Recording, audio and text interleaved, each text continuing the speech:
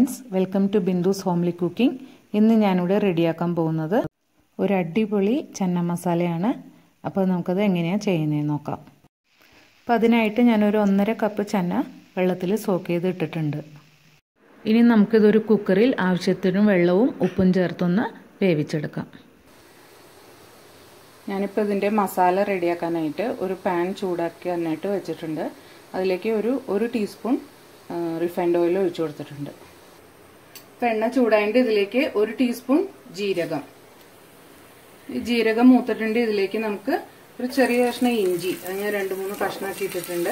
ഒരു 10 അല്ലി വെളുത്തുള്ളി. ഇത് തീരെ ചെറിയ വെളുത്തുള്ളിയാണ്, അതുകൊണ്ടാണ് 10 എടുത്തത്. വലുതാണെങ്കിൽ ഒരു 5-6 മതിയാവും.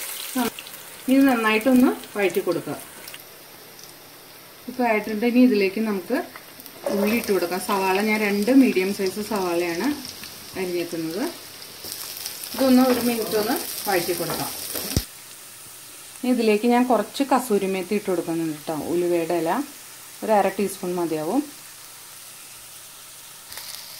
സവാള അധികം ബ്രൗൺ കളറൊന്നും ആവണ്ട കേട്ടോ. നമുക്കിതിപ്പോൾ ആയിട്ടുണ്ട്. ജസ്റ്റ് ഒന്ന് അതിൻ്റെ പച്ചമുളക് മാറിയാൽ മതി. ഒന്ന് ട്രാൻസ്പെറൻ്റ് ആയി കഴിയുമ്പോൾ നമുക്കിതിലേക്ക് തക്കാളി ഇട്ട് കൊടുക്കാം. ഞാനിവിടെ ഒരു തക്കാളി, മീഡിയം സൈസ് ഒരു തക്കാളിയാണ് ചേർക്കുന്നത്. ഇത് നന്നായിട്ടൊന്ന് വഴറ്റി കൊടുക്കാം.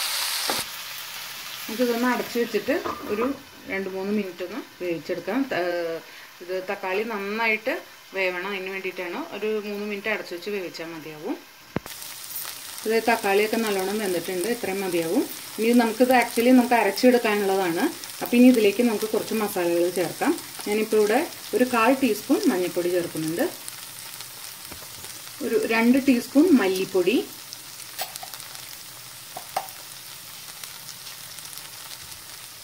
ഒരു ടീസ്പൂൺ ഗരം മസാല, 1 ടീസ്പൂൺ മുളക് പൊടി. ഇത് കാശ്മീരി ചില്ലിയാണ് ഞാൻ ചേർക്കുന്നത്. ഇനി ഇതെല്ലാം നന്നായിട്ട് വഴറ്റി കൊടുക്കാം. ഇതെല്ലാം പച്ചമണം മാറുന്നവരെ 1 മിനിറ്റ് ഒന്ന് വഴറ്റി കൊടുക്കാം. ഇതിപ്പോൾ പൊടിയുടെ ഒക്കെ പച്ചമണമൊക്കെ മാറിയിട്ടുണ്ട്. നമുക്കിനി ഇതൊന്ന് തീ ഓഫ് ചെയ്തിട്ട് ഒന്ന് തണുപ്പിക്കാൻ വെക്കാം. എന്നിട്ട് നമുക്കൊന്ന് മിക്സിയിൽ അരച്ചെടുത്ത് കൊണ്ടുവരാം. ഇപ്പം ഞാൻ പേസ്റ്റ് ഇവിടെ അരച്ച് റെഡിയാക്കിയിട്ടുണ്ട്. ഇനി ഇത് നമുക്ക് ചന്നയിലേക്ക് ചേർത്ത് കൊടുക്കാം. ഇവിടെ ചന്നയൊക്കെ റെഡി ആയിട്ടുണ്ട്, വെന്തിട്ടുണ്ട്. ഞാൻ ഇതിൽ നിന്ന് കുറച്ച് ചന്ന എടുത്ത് മാറ്റി വെക്കുകയാണ്. അത് നമുക്ക് പിന്നീട് അരച്ച് ചേർക്കാനുള്ളതാണ്. അപ്പോൾ കറിക്ക് നല്ലൊരു കൊഴുപ്പും കിട്ടും. എന്നിട്ട് നമുക്ക് മസാല ചേർത്ത് കൊടുക്കാം. ഞാൻ ഇത്രയും ചന്നയാണ് മാറ്റി വെച്ചേക്കുന്നത്. ഇത് നമുക്ക് പിന്നീട് അരച്ച് ചേർക്കാവുന്നതാണ്. ഇത് നമുക്ക് ഈ അരച്ച് വെച്ചേക്കുന്ന മസാല ഈ ചന്നയിലേക്ക് ചേർത്ത് കൊടുക്കാം.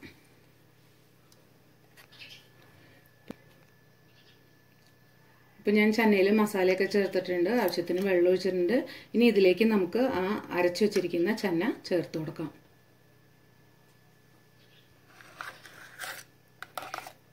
ഇത് ഓപ്ഷണലാണ് കേട്ടോ. നിങ്ങൾക്ക് വേണമെന്നുണ്ടെങ്കിൽ മാത്രം ചെയ്താൽ മതി.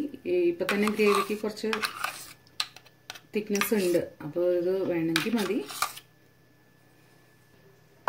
ഇത് നന്നായി മിക്സ് ചെയ്ത് കൊടുക്കാം. അപ്പോൾ വെള്ളം നിങ്ങൾക്ക് വേണമെന്നുണ്ടെങ്കിൽ ഇനി കുറച്ചും കൂടെ ഒഴിച്ചു കൊടുക്കാവുന്നതാണ്. ഇനി ഇതൊരു 2 വിസിൽ വെച്ച് വേവിച്ചാൽ മതിയാവും. ഈ സമയത്ത് ഉപ്പൊക്കെ ഒന്ന് നോക്കണം. ഉപ്പ് പോരാന്നുണ്ടെങ്കിൽ ചേർത്ത് കൊടുക്കേണ്ടതാണ്. ഞാനിതിപ്പോൾ ഇവിടെ കുക്കറെല്ലാം റെഡിയാക്കി വെച്ചിട്ടുണ്ട്. സ്റ്റവ് കത്തിച്ചിട്ടുണ്ട്. ഇനി ഒരു 2 വിസിൽ വെച്ചിട്ട് വേവിച്ചെടുക്കാം. അപ്പോൾ നമ്മുടെ ചന്ന ഒക്കെ റെഡി ആയിട്ടുണ്ട്. കുക്കർ അടപ്പൊക്കെ മാറ്റിയിട്ടുണ്ട്. ഇനി ഇത് ജസ്റ്റ് ഒന്ന് തിളപ്പിച്ചാൽ മതി. ഒരു മിനിറ്റ് മതിയാവും. ഇനിയിപ്പോൾ ഇതിലേക്ക് നമുക്ക് കുറച്ചും കൂടെ കസൂരി മേത്തി ഇട്ട് കൊടുക്കാം. ഇപ്പോൾ സപ്പോസ് നിങ്ങളുടെ കയ്യിൽ ഇല്ലാന്നുണ്ടെങ്കിൽ ഇത് ഒഴിവാക്കാവുന്നതാണ്. അതുകൊണ്ട് ടേസ്റ്റ് വ്യത്യാസമൊന്നും വരില്ല. ഉണ്ടെങ്കിൽ ഇട്ടാൽ മതി. അവസാനം കുറച്ച് മല്ലിയില ഇട്ട് കൊടുക്കാം. ഇത്രയേ ഉള്ളൂ. നമ്മുടെ ചന്ന കറി റെഡി ആയിട്ടുണ്ട്. ഇത് വളരെ ഹെൽത്തിയാണ്. കാരണം നമ്മൾ കുറച്ച് ഓയിൽ, ആ ഉള്ളി വറുക്കാനുള്ള ഓയിൽ മാത്രമേ യൂസ് ചെയ്യുന്നുള്ളൂ. പിന്നെ നമ്മൾ ഓയിലൊന്നും ചേർക്കുന്നില്ല. അതുകൊണ്ട് ഹെൽത്തിയാണ്. എല്ലാവരും ട്രൈ ചെയ്ത് നോക്കുക. നമുക്കിനി ഇതൊരു വേറെ പാത്രത്തിലേക്ക് മാറ്റാം. നിങ്ങൾക്കിത് ഇഷ്ടപ്പെട്ടെങ്കിൽ തീർച്ചയായും ഷെയർ ചെയ്യണം. Thank you.